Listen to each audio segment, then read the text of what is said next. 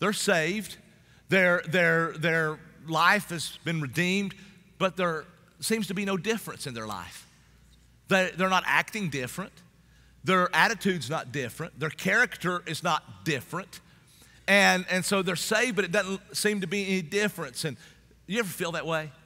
Man, I know I have. I've felt that way. I mean, it's like, man, where do you live? I'm in the wilderness of sin. Where do you live? I'm on Sin Avenue, right? And I've tried to move, but I just keep pulling my car back in that same driveway, and I don't know what's going on, and I hate it, right?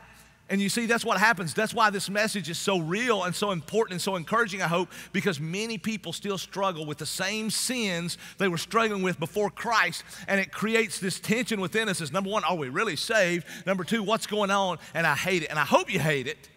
I hope you hate it, because you need to be at war with sin, because to be at peace with sin is to be at war with God. And so man, sometimes, though, you begin to think, if I'm saved, why do I keep doing this?